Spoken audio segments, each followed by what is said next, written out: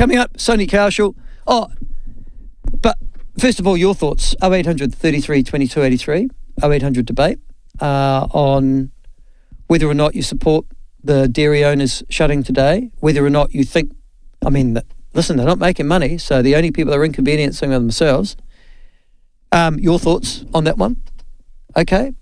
And whether or not he is, and Sonny Kaushal will be joining us to talk about that, and whether or not you think that, as Wendy said today, there's a general sense of lawlessness in our community, which has been brought into sharp relief by this. But Sonny is chair of the Dairy Owners Association. I think it's called something else. So I'll be able to talk to him in a second. He'll be able to tell me. But he joins us now. Sonny, welcome to the show. Good morning to you. It's a Dairy and Business Owners group. Is that the group that you are the chairman of? Kia ora, that's correct, yeah. Sonny? Yes, that's very correct. So Dairy and I've Business got him on Owners and group. I can't hear him. Hello? Sonny, sorry, I can't hear you, so I am going to put you back to Shane, and then he's going to try and sort that out. So I've got Sonny there, but he isn't coming through my phones, and I can't hear him. I can hear you, Shane, so I shouldn't be able to hear you. All right? So there's some sort of knob that's been twisted. We'll try Sonny again. Sonny, good morning. Can you hear me? Yes. No, he can't. Can you hear me now? Hello? He can't hear Shane. Okay, but I can't hear him. Hello? How hard is that to work out? Hello? See? So just keep talking. Hello? See what I can do to fix it. Okay. Sonny, you just stay there, Sonny. Shane's going to try and twiddle a knob, but there's no knob that I've Certainly. touched. Can I tell you what the problem is? Can I just very quickly? I can hear you when you're talking to Sonny. I don't usually hear you at all. Okay, so I think at your end, not at mine. Sonny now? Sonny? Yes, No, I hello? can't hear Sonny. I think you'll find it's at your end. Okay. All right. Sonny, you stay there and Shane will work you out. Sure. Sorry. Oh, Sonny, I can hear you now. Are you there? Oh, you can? All right. Good. You've just come on. That's excellent. Something's been... Sure. My apologies. You are chairperson of the Dairy and Business Owners Group. Is that correct? That's correct. Yeah. And you have been prominent on this particular issue since Mr. Patel was murdered. And said that it's systemic of a much bigger issue. We'll come to that in just a second. There's a protest today from 12 to 2. Have I got that right? Yes, so there's a vigil. It's a nationwide solidarity vigil, obviously from 12:30 to 2:30, and that's happening simultaneously across the country. Some are gathering in front of Prime Minister's electorate office.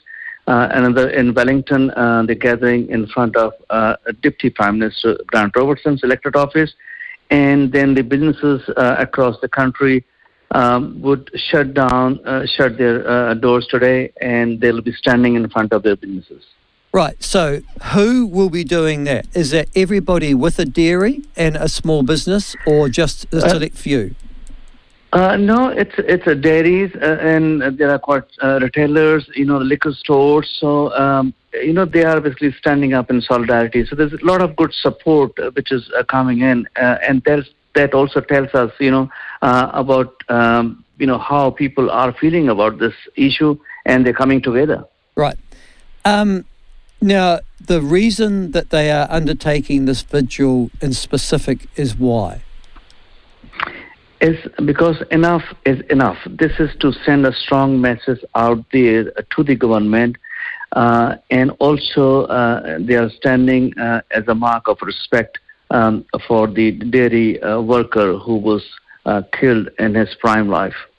Right, Mr. Patel. Now, that's going to be dealt with by the justice system. 3 people have been arrested, 1 charged with his murder, 2 with robbery, 2 others with robbery. This is a dreadfully unfortunate incident. Is it, though, endemic or is it just individual? In other words, there have been people killed in their shops before by bad people like this person. We haven't seen that as part of a national issue. Rather, these have been isolated incidences. What makes you think this is not an isolated incident? Look, this is not inevitable. This was inevitable. It could have been avoided. We have been warning and telling the government from last 5 years, time and again. We have written. We have asked the appointments with the ministers. And the last appointment that I had with the police minister, he was told very clearly. We gave him a manifesto with 8 points, what needed to be done urgently. But unfortunately, we are feeling that we have not been listened to. We have been ignored. And the kind of ram raids, assaults, robberies are going around the country in broad daylight and also in public areas is telling you a story that it's now becoming a lawlessness. There's a sense of lawlessness is gripping entire country. I guess what were the 8 things that you asked Chris Hipkins for, the Minister for Police? Yeah, see, the first thing we ask them is, in that one is, it starts from admitting that we have a crime emergency. Unless and until you admit there is a problem, you will not look at the solution. The biggest trouble is the government is not accepting there's a problem. That starts from one. And then we require the tools and resources to deal with this epidemic. The police are feeling helpless, powerless. We need more police on roads, more police on patrolling. It's quite simple. It's not a rocket science to understand if there is a deterrent. More police on more visible police, more enforcement, and more deterrent. When you and I or people like us who drive, who are law-abiding citizens, and when we see a cop car, what do? We check our speed. We try to put our foot on the brake because there's a deterrent. Mm. But right now, the offenders have no fear of police, no fear of law, no fear of being caught, or any consequences whatsoever. Well, I guess that follows then that more police wouldn't necessarily make a difference. Is that right? You see, the deterrent is very, very important. The visibility is very, very important. And we need to put a fence up on the cliff, not waiting with the ambulance. Okay. There is quite a bit of support I'm getting here from people texting me in now for this today. If people want to join, they just go down to their local dairy and stand for, 10, 15 minutes themselves in support of your vigil? That would be very, very great, and that would help a lot and would mean a lot to our business owners and their workers to get this support. Even Mr. Patel, who was killed, and we are getting a lot more support across New Zealand for his family. There are thousands of messages coming up, and the Give a Little page that we set up is getting a very good support across the country. And also the petition that we launched 2 days ago, it has already gone 13,500 signatures this morning. So what's the petition do?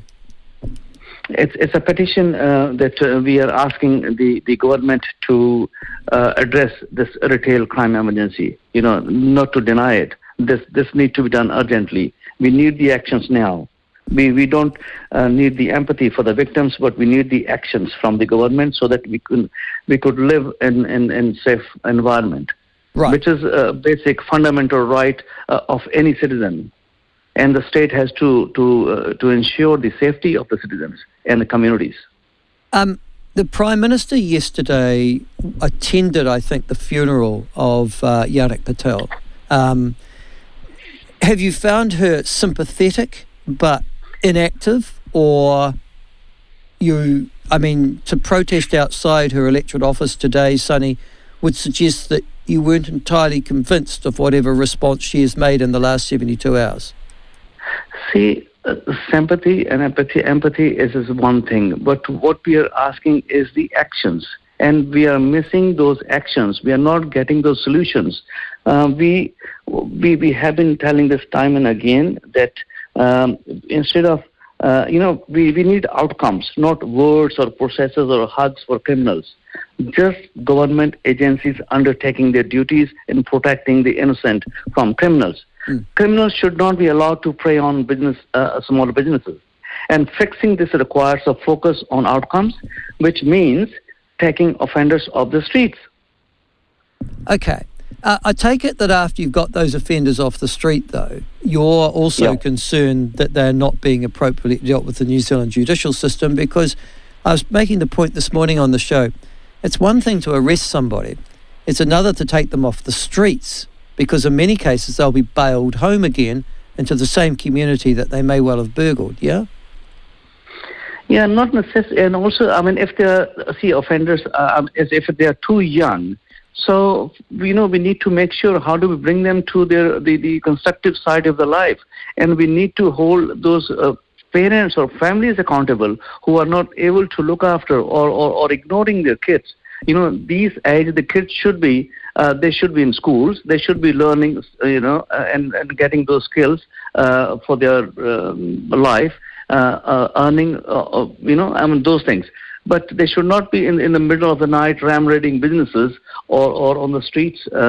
So those families also need to be put under the microscope by the MSD. I'm also being asked, what's the name of the Give a Little page, Sonny? That's I think I need to Google that one. Give a little bit. I can text you that one. Sorry. Sure. Would you? Would you text Shane, please? Yeah, and we'll put that up for your for our people today. I'm sure a lot of people want to donate towards that. Finally, Sonny, on Friday, I was interviewing as my normal Friday the Tyree MP who's been sitting, the Labour MP, and I raised with her some of the things that you'd been saying. And she dismissed this as saying, oh, well, you're just a disgruntled ex-Labour candidate. How do you respond to that? Look, this is a national issue. This is a New Zealand issue. It's nothing to do with Labour or government. What I'm asking is from the government of the day. During when there was a national government, at that time also we have hold the government accountable at that time also. There was a crime at that time as well, and we had went to the parliament. I had taken the whole delegation to the parliament and put the similar manifesto to the then government. And they had agreed to a few things. For example, the $1.8 million to start to fund those 4 cannons. And also they had set up during that time on our demand a special police task force with 21 officers across 3 districts in Auckland. So there were a few more things.